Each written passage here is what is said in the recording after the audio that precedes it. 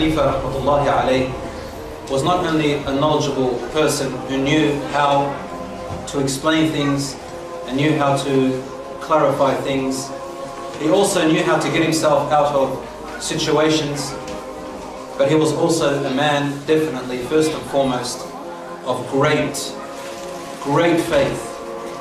He asked his student, how was your teacher Abu Hanifa in character? And this is how he described him. He said, he was extremely pious. He avoided forbidden things all the time. He remained silent and absorbed in his thoughts most of the time. So he didn't speak much unless he had to. He answered questions only if he knew the answer to them. He was very generous and self-respected. He never asked a favor from anybody in his life. He shunned the company of the worldly-minded people. So he didn't like sitting around people who talked about money and houses and property. And people who held worldly power, he didn't like sitting with them. And he didn't like having a position or status. He avoided gossip and slander, and he only talked good things about people, even if there was bad to talk about them, even against his enemy. He only spoke well, or he was silent. Not like us today. If we hate someone, we mention every name under the sun to them. Abu Hanifa, even his enemies who imprisoned him and whipped him, he had nothing to say but only good, or he was silent. And this is wallahi the test in his life. He had profound learning abilities, generous with his knowledge as well as his wealth. This was Abu Hanifa. Imam Abu Hanifa was endued with intelligence beyond measure. Very, very intelligent. Look at something, he was full of reasoning, very rational person. Looked at things in common sense and looked at things from all perspectives. Every way. Four-dimensional thought. Four-dimensional. A lot of us were just one-dimensional. He was four-dimensional. I'm going to give you some examples very soon. Abu Hanifa was one full of reasoning, and the Romans sent an envoy, a man, to try and trick them, to try and put doubt about their religion.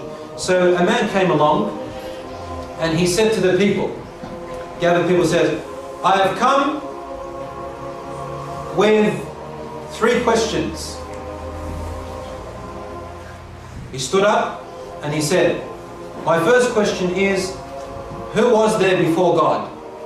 Before Allah, who was there? And then the second question, right now Allah is facing in which direction? And number 3, what is Allah doing right now?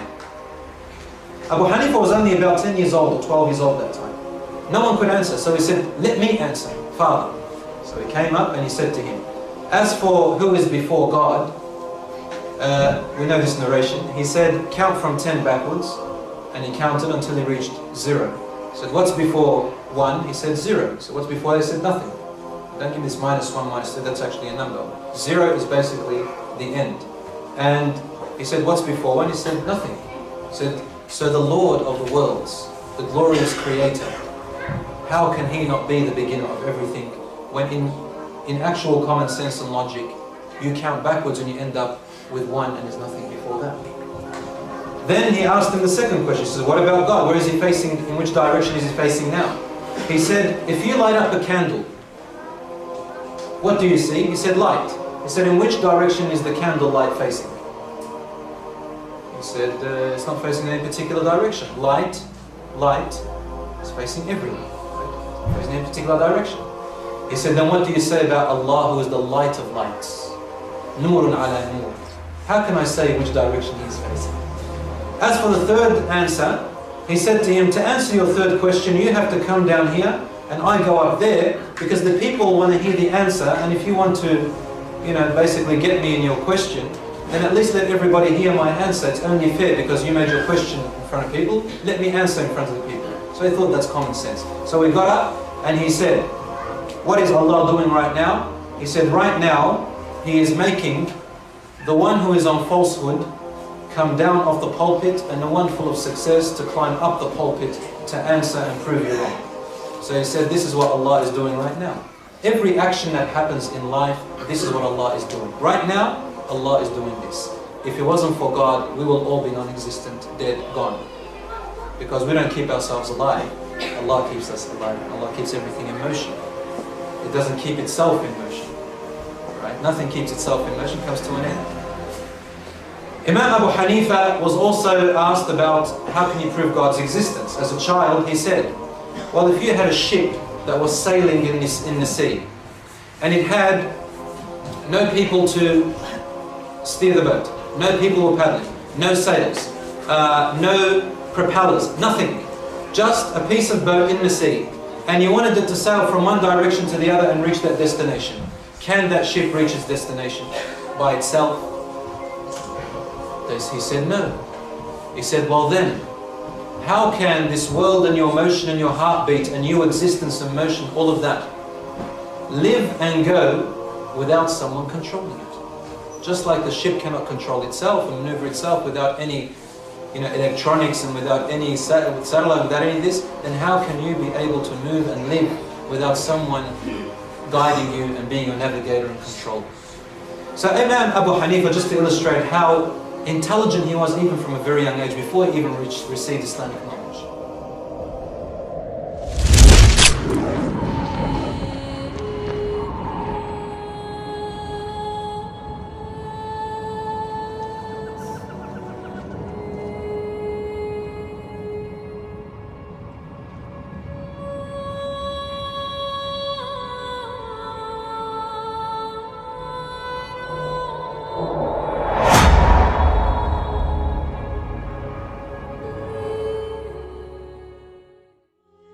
The way I would describe Imam Malik in one title would be that he was a man of aura, a man of absolute respect, meaning, I don't mean that, every scholar was a man of aura, but when I talk about Imam Malik, when you looked at him, even if you didn't know that he was an Imam, his features strike you, and you find something inside of you forcing you to respect this man.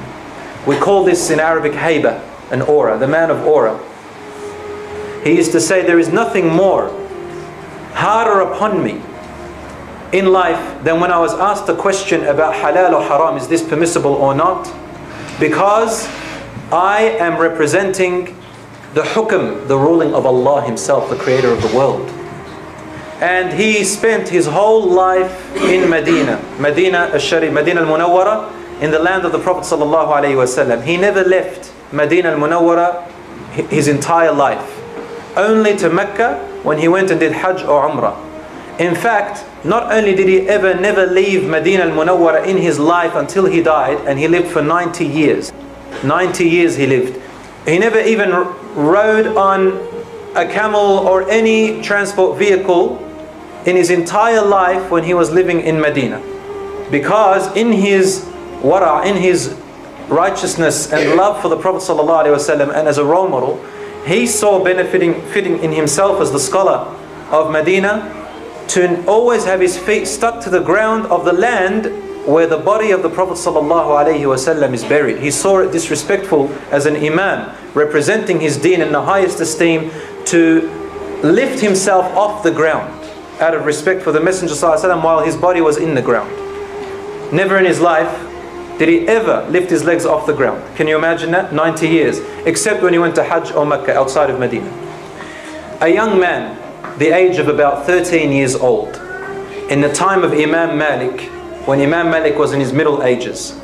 A young boy by the age of 13. His mother, from Mecca, his mother said to him, "My son, you are now well known. You have memorized the whole Quran and you have memorized hadith. And you have memorized poetry. I want to send you to Imam Malik to learn his adab, his character, before you learn his knowledge." So she got him ready and she wrote a letter to the Prince of Mecca, the governor of Mecca, who happened to be her cousin, this woman's cousin. She wrote a letter to him to send a letter to the governor of Medina to go with her son to Imam Malik, basically to intercede for him to become his teacher. So this young boy took this letter from his mother, from the governor of Mecca, and she packed him some food and sent him off. Young 13-year-old going through the deserts to Medina, seeking knowledge. He reached the governor of Medina and gave him the letter of the governor of Mecca. And the governor of Medina, his face changed. He started to sweat. The young boy looked at him and said, "What's wrong?" He said, "Wallahi, if the governor of Mecca asked me to walk barefooted in the middle of the desert with nothing on my head, it would be easier than for me to go to Imam Malik's house," because he had so much respect for him. So the boy innocently said to him, "Well, you don't have to go to him, make him come to you." He forgot that Imam Malik it's not as simple as it going to the officials. No way. So he laughed. The governor of Medina laughed and he said, come on, let's go. So he went to Imam Malik's house. They knocked on the door and the housemaid, the servant of Imam Malik, answered, and they asked for Imam Malik, the prince, the governor of Medina.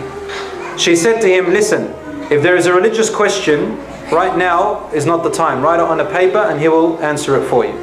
If you want to learn hadith, go to his circles of daras, they'll be in a certain time. And if it's a government issue, this is not the time, there's another time for it.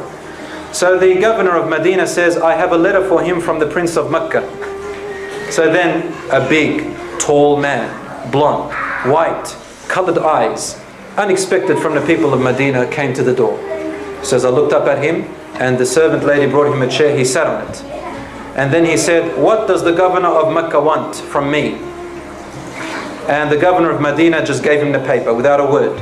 When Imam Malik read this paper, he threw the paper away saying, La hawla wa la quwwata illa billah.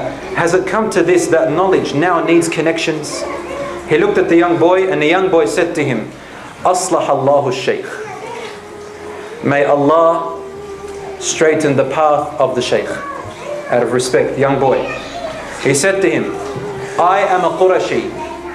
I am from the lineage of the Prophet sallallahu alaihi wasallam. So now, basically, he obliged the Imam to listen to him. You have to respect the lineage of the Prophet sallallahu alaihi wasallam. Ana Qurashi. I have memorized the Quran at the age of 7. And your Muwatta, the whole of it, I've memorized it with its chain of narrations by the age of 10. My mother sent me here to learn from you. Imam Malik looked at him and said, Ya ghulam, O young boy, ittaqillah, fear Allah, wajtanib al-ma'asi, and stay away from sins. If you do so, there will be something of your future if you apply these two advices. Does anyone know who the young boy was? So he was Imam Muhammad ibn Idris al-Shafi'i. You thought he wasn't going to be a Shafi'i.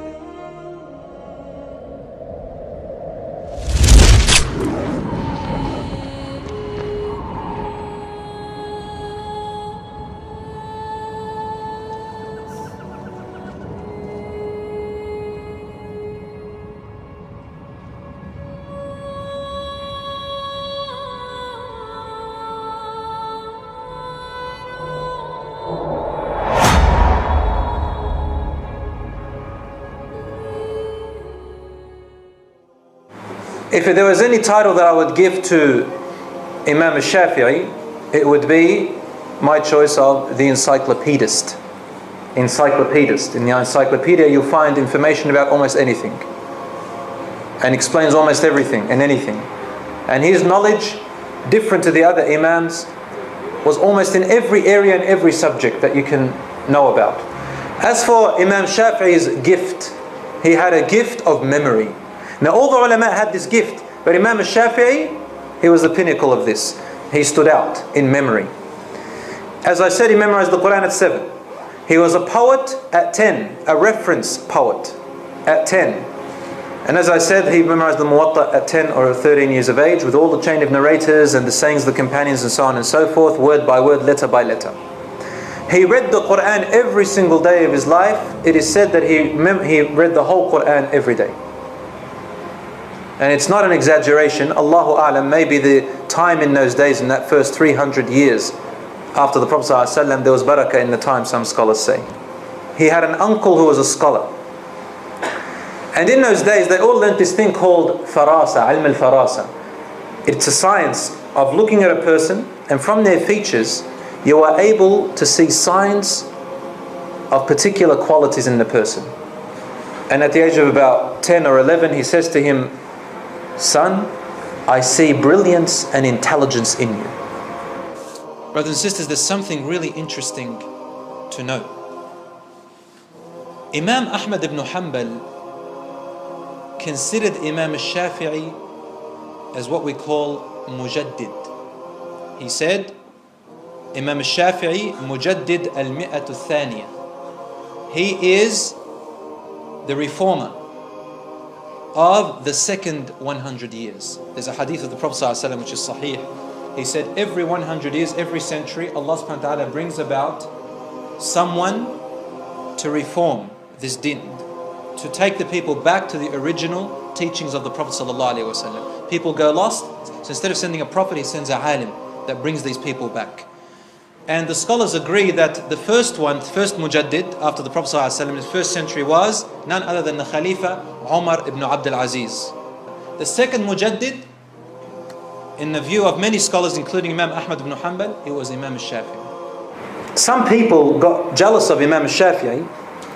Imam Ahmad's son Abdullah asked his father one time about Imam al-Shafi'i's views, and his father said, "Son, anyone reaching the caliber of Imam al-Shafi'i will accuse him of what he is not." The students of Imam Malik became extreme in their following of Imam Malik, and after he died, Imam al-Shafi'i found that people were saying "Qala Rasulullah," and the others would say "Qala al-Imam Malik."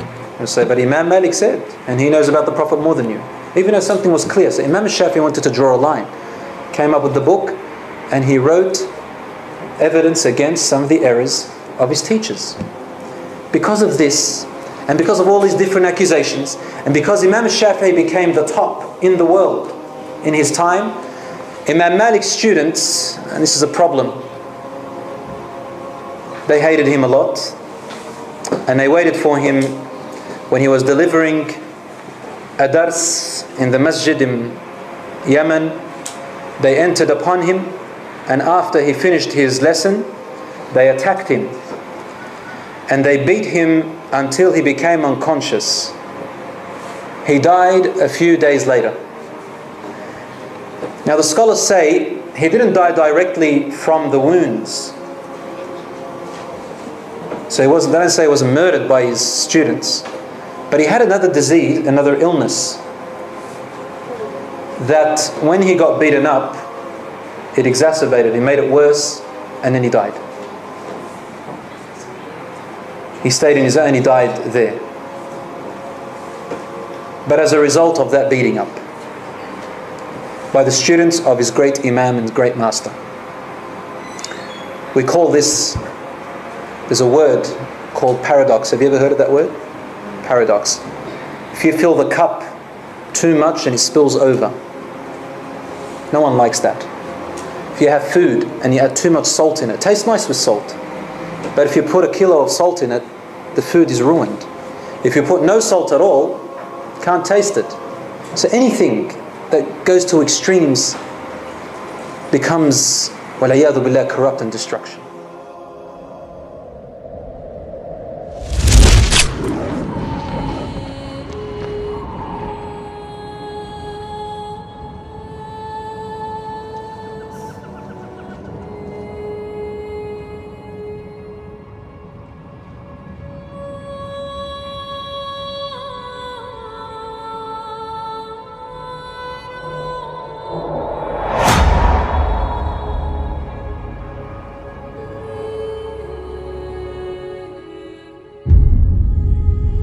If you want me to give a title to Imam Ahmad, I don't know, subhanallah. He was a copycat of the Prophet sallallahu alaihi wasallam. And this is what Imam Ahmad ibn Hanbal is known for. Imam Ahmad was a poor person financially, very poor. And he was born like that, lived like that, died as a poor person. Poor in finance, not poor in heart or soul. Imam Ahmad prayed every day 300 rak'ah. And that was when he was young. Imam Ahmad is said to have known, some narrations say, up to 1 million. That's mixed between Sahih Hadith and Da'if Hadith. And he was able to know which one's from which.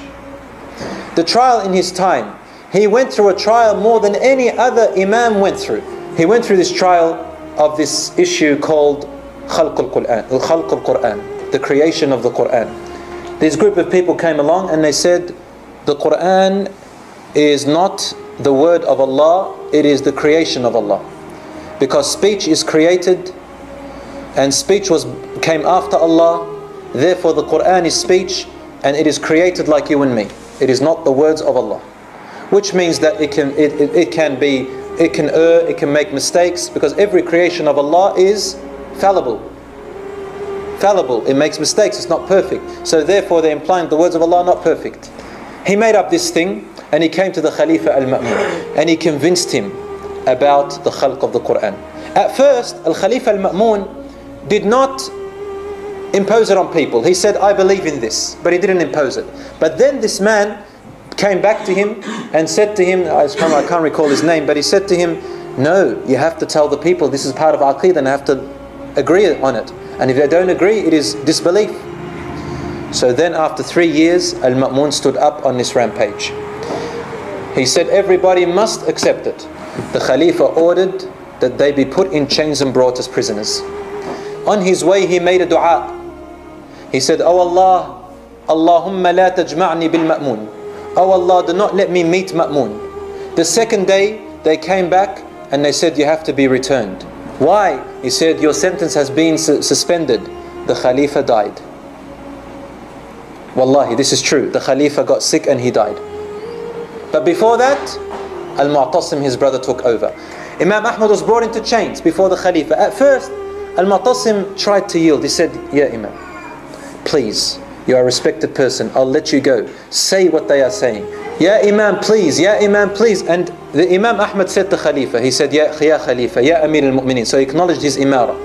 Said to him, give me one evidence from the Quran that the Quran is created. I cannot find any evidence. Give me evidence and I'll accept. Nothing personal. Al-Mu'tasim couldn't find anything. Then he said, take him to the prison. He went. Second day he came out. And this time, Ahmad ibn Abi Du'ad and his scholars around there. He said, I have evidence from the Quran that the Quran is created. He said, which one? He said, Allah says, we have sent this Quran down in the Arabic language. Imam Ahmad looked at him and said, Allah did not say, we have created the Quran in the Arabic language. He said, we have sent down the Quran in Arabic language.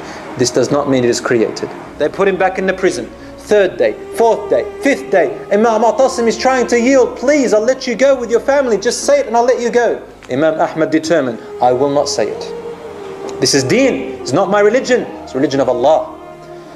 On his way, I didn't mention when he was going through the deserts. On his way, subhanallah, it was not an alim. It was not a scholar or a shaykh or a judge who came to him to give him strength. You know who came to him? A simple Bedouin who hardly knows anything, even reading or writing. He came up to him and he said, Ya Imam, I hear that you have been summoned to say that the Quran is created. Ya Imam, stand strong. Never say these words. A Bedouin from the desert. When he reached Baghdad, they began. On the 5th or 6th day, the whip was brought out. First day, second day, whips after whips. The doctor says, I saw his back. There were like caves inside his back. Then they saw him after a few days of whipping. And this is in history. Believe it or not, Allahu A'lam. They saw him say some words. They couldn't understand it. But one of the writers says, later on, I understood what he was saying. He was saying, Oh Allah, do not let my awrah show. His pants were slipping off. All this mattered not to him except that his awrah would show. The person who's writing says, Wallahi, I saw his pants by themselves somehow make their way up and they were tight on his body and never fell. Believe it or not. One man came to him and they felt sorry for him. And he said to him, Ya Imam, just get yourself out of this. We can't bear seeing you like this. He looked at him and he said, are you a student of knowledge? He said, yes. He said, look outside the window of this small door of this prison. He looked outside and he said, ماذا ترى? What do you see? He said, I see people I cannot count in numbers. Thousands and thousands of people waiting outside. You could see the open. They are carrying pens, feathers of pens, and writing material that they write on. He said to them, they are students of knowledge. إنهم ينتظرون قولي. They are waiting for what I have to say. They're going to write what I have to say, and for the generations to come in the future, this is what the knowledge will be. I am the last standing on this. I must stand firm. They are waiting for my word, and they're going to take it.